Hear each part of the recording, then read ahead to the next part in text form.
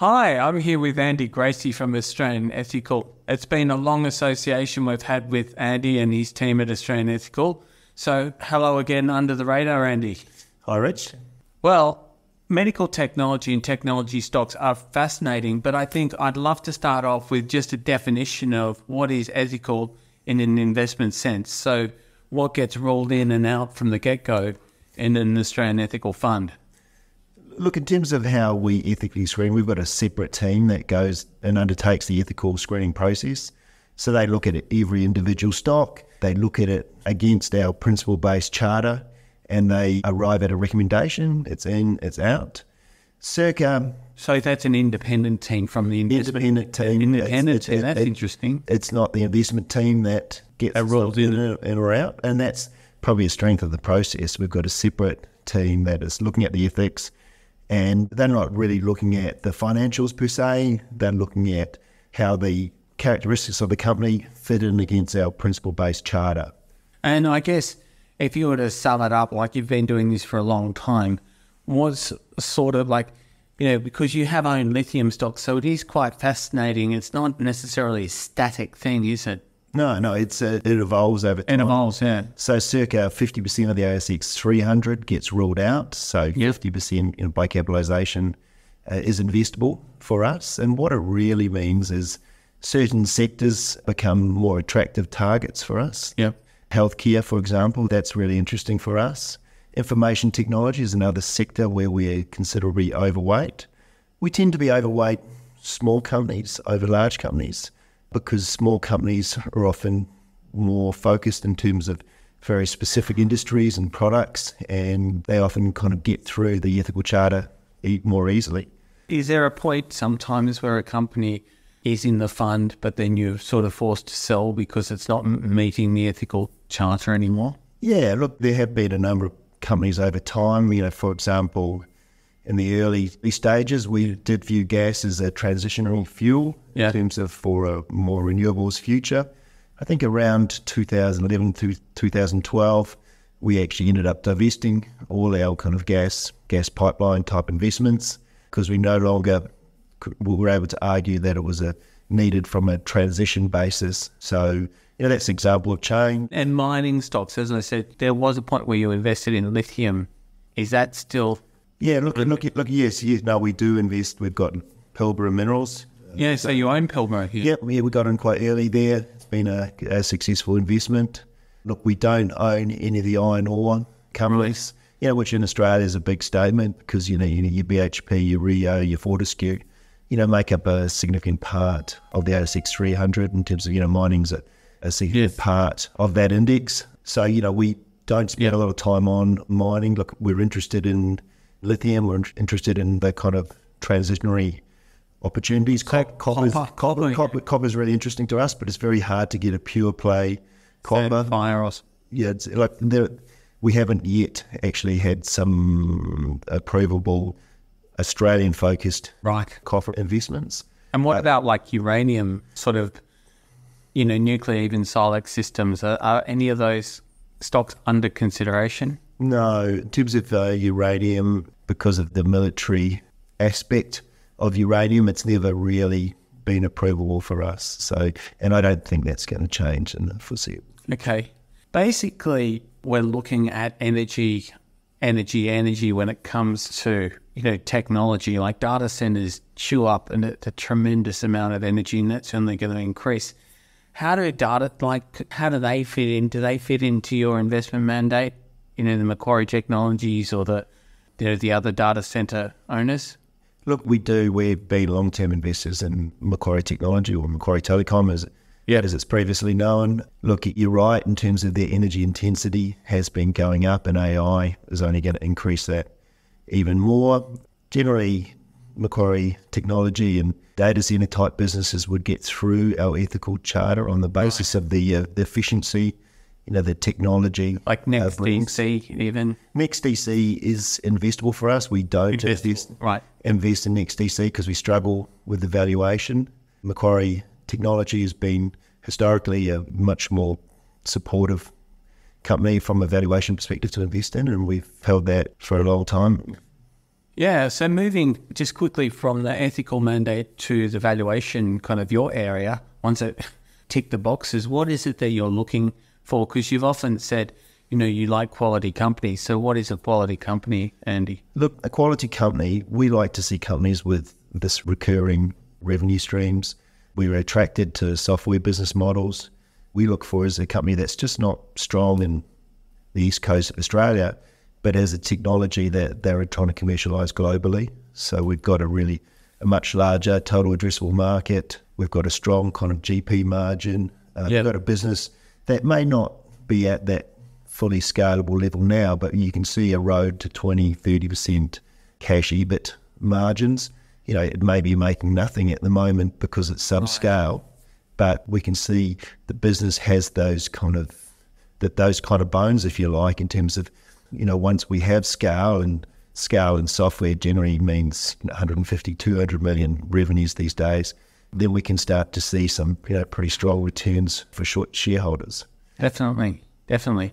And I guess, does that rule out contractors? Like, do they fit in your portfolio at all?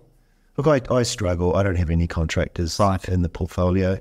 Look, they always look appealing on a valuation basis, but, there's always something going wrong with them. Well, not always. Like Southern Cross Electrical, there are some contractors that do outperform, but it is more problematic considering what you're looking for.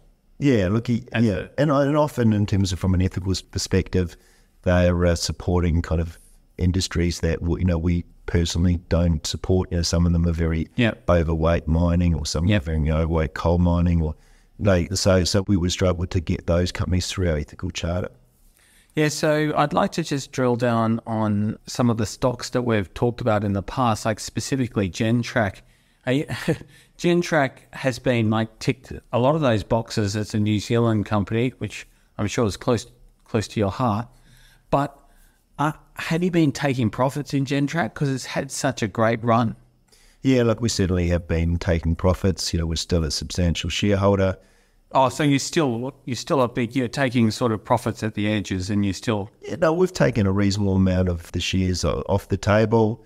Look, we really kind of started to build the position around $1.50 Kiwi, and then it kind of recovered to $2 before falling down to $1.20, $1.30 Kiwi, and we've been kind of probably selling from around $3 or $4, but just look, we think there's still kind of valuation upside. We can still see transition being a massive opportunity in terms of how we as consumers use power. We have to, at certain points in the cycle, maybe use less power, and batteries are coming into play, and EVs, more and more of the population have EVs, and that all kind of changes the whole kind of dynamics of power, and that transition's a multi-year transition, and it's a global transition.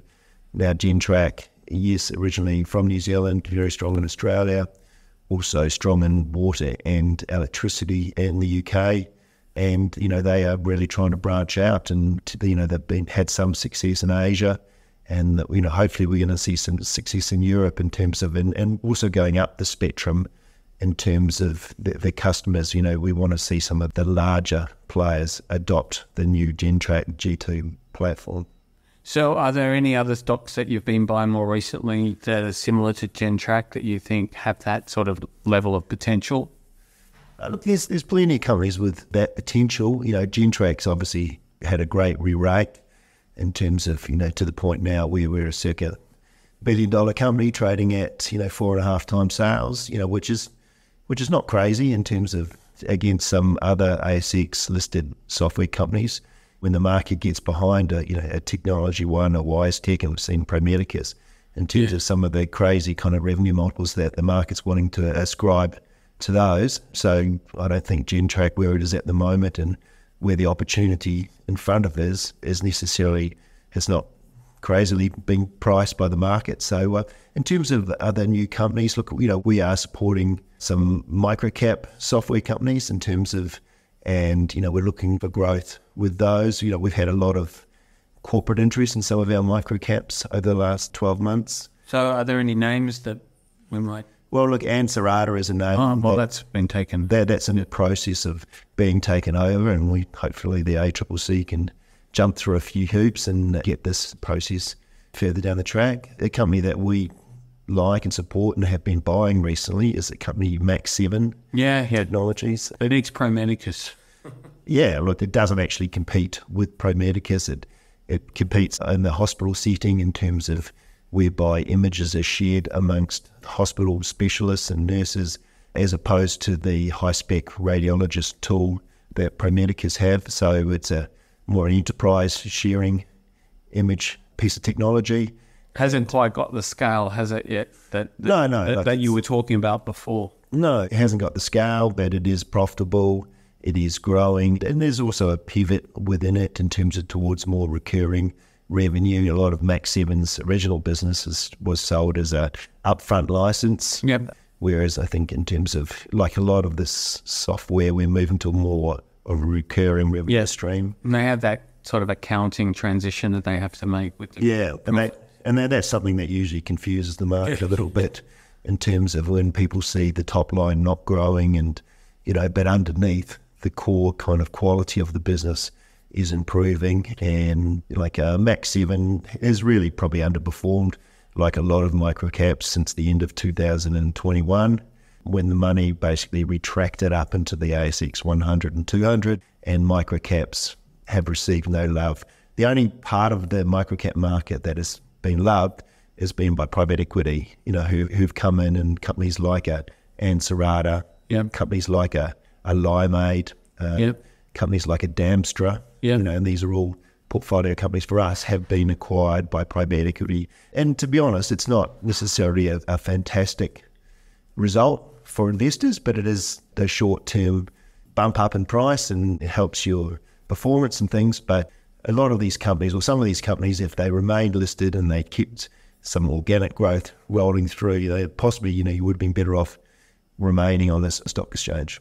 And I guess like over time, I've always been very impressed with your knowledge of the medical technology sector. Admittedly, Max7 is in there, but I mean, even more so in the sort of biotech space. And can we talk about that for a second? Like there's a capital raising as we speak for Immutep, which used to be called Prima Biomed, which has been around for a while. Could this be the growth capital that they need to really get front of mind again?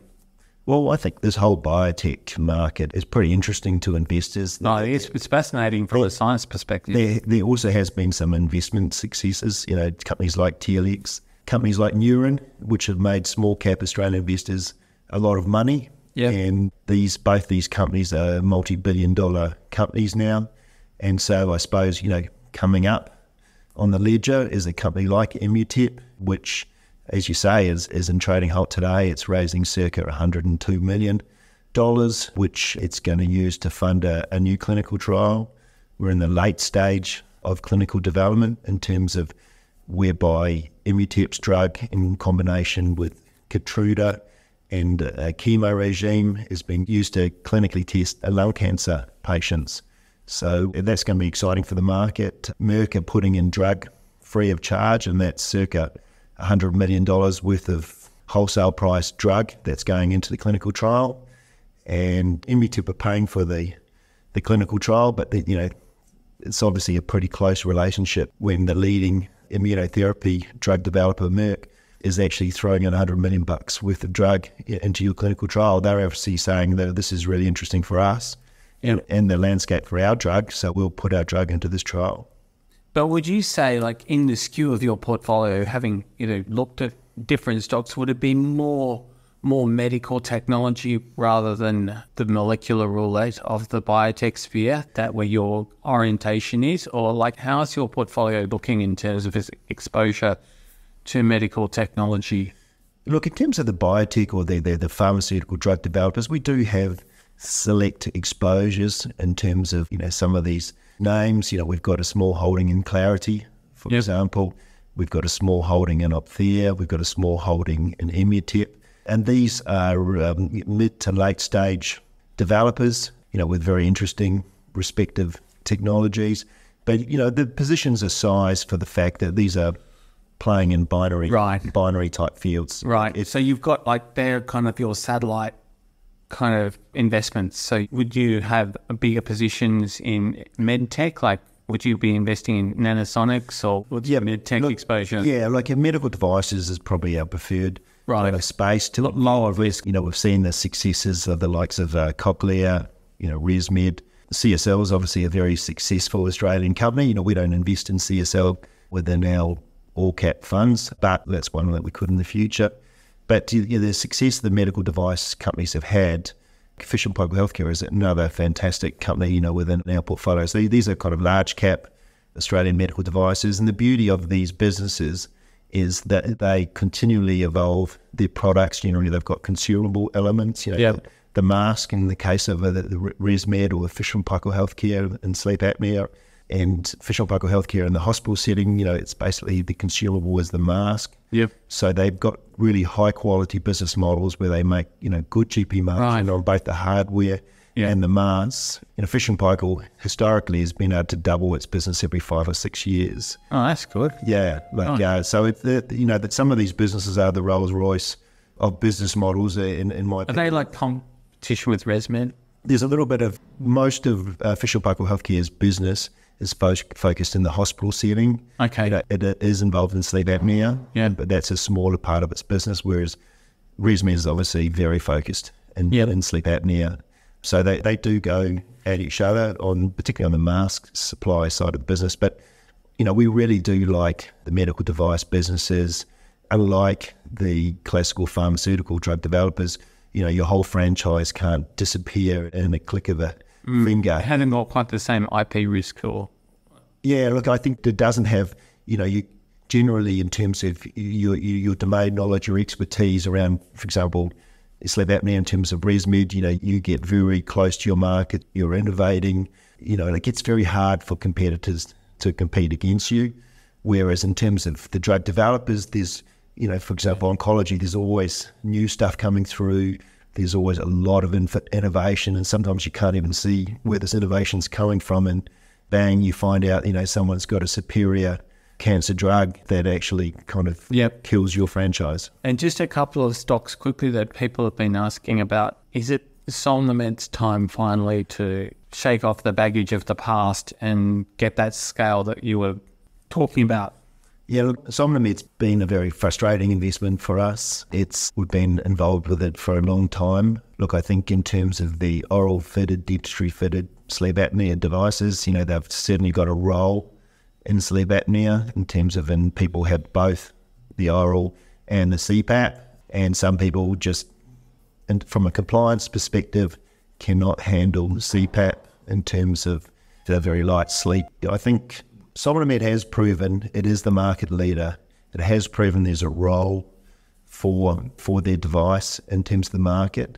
And actually it has innovated, and it will be able to provide sleep physicians, with data of sleep apnea events, per patient. So it's new time soon. Rest assured, the new program coming through, which is lodged with the FDA, that can potentially change the game in terms of it bringing SomnoMed into the digital age. And at the same time, that they've got the strongest core dentistry fitted sleep apnea business in the world. But the cost of commercialising, rest assured, and the problems they've had in terms of manufacturing and things like that, I think probably, we had this historically, which we've kind of zeroed off now. But I think they just underestimated the cost to commercialise, rest assured. And ImpediMed, is that like reaching a point where you think that they'll finally get some wins on the board in terms of, they've had a couple of delays, or they've had it delayed lately for... Like ImpediMed has got all the bricks in place to build a profitable long-term business. I think we've got an FDA approval, we've got funding. But there was a delay, wasn't there, on the reimbursement? Yeah, there's been a change in the management team there. Has there been a change at board level as well? There's been quite a lot of change, but I think the ImpediMed technology in terms of early kind of identification of lymphedema plays an important role. And I think what we're kind of battling now is specialists develop business models and the US, to take advantage of this funding, and they need kind of certain amount of scalability in their models. So I think, we had all the building blocks in place, and on paper it looked like it was all going to happen. But I think the side of the business whereby the US teams kind of build up their lymphedema businesses, that's been slower than we thought. But I think it's still coming. Yep. And just lastly, would you say that your portfolio is built around a couple of stocks, those energy utilities that you've spoken about in the past, that are pretty, and I mean, they've always impressed me in terms of how, ahead that country is in terms of its, embracing renewables. Is that still the case in your fund? We still have investments in Contact Energy, Meridian Energy, Meridian and Mercury Energy. So would they be a core sort of holdings? Yep. No, they're core holdings. They generate energy largely from hydro, but also geothermal energy sources. And we had a big announcement last week, actually, in terms of whereby Rio's committed to TY, and they've agreed to buy energy over a long period of time. The New Zealand government has got involved in terms of ensuring that the aluminium plant remains in terms of at TY. So we saw a good rally on those share prices on Friday, actually. Right. TY is a smelter. Oh, right. Okay. And it generates its aluminium as a very kind of green source because it uses renewable energy from their aluminium is largely from Meridian and also Mercury. Now they've contracted that for the long time. They've recommitted to this green aluminium, if you like, in terms of they see a future there, and that potentially was, is a double-digit percentage of New Zealand's energy supply that potentially, was going to free up, but now it's kind of locked down. It just is going to keep energy prices reasonably tight in New Zealand, and it means that, these companies, and also Meridian gets a big push up in terms of, because I think that contracted price for their electricity has been stepped up in the new contract. Oh, that's exciting. Andy, you've been doing this for a while now. I hesitate to say how long. But you get up in the morning and you've been doing this for a while. Has it changed much, or has industry changed over time, or do you find that it's harder or easier than when you first started at Australian Ethical? Yep, this is my 20th year at Australian Ethical. So, it has been quite a few runs on the board there. Yeah, and there's trials and tribulations in all investing, and that won't go away. There's things that you get disappointed with and things that you're really, really pleased with. But I think the game hasn't really changed in terms of, I think everything kind of, the information flows a lot quicker now maybe than it did, and everyone. But do you find that the ethical understanding of what's ethical has changed over time? I think in terms of, because of our DNAs and our principle-based charter, and yes, that we talked about energy and how that evolved over time, and things change over time, but fundamentally our screening processes is reasonably intact over a long period of time. Principles tend not to change a lot in terms of how you interpret your frameworks for companies, changes over time. I think the broader market is more focused on ESG type It's issues. Kind of moved more towards you. Sure. The world has definitely moved more towards where you guys were positioned a long time ago. So that must make you quite proud or pleased. Yeah, no, the market certainly moved towards us. We are now a $12 billion funds under management. Super is very important to us, but, we're certainly trying to grow our managed funds business. But I think, the wider market is quite aware of ESG issues, and even a more stricter interpretation of ESG, which Australian Ethical is, in terms of not many managers would screen out half of the 300, which we do. But I think, that type of screening is more positively viewed than perhaps it was 5-10 years ago, where people will say, oh, you can't screen out that bigger part of the market. But I think the gatekeepers, the Lonsec, the Zenith, the Morningstars, are more open, and investors certainly are more open to this high degree of screening than that perhaps were a while back.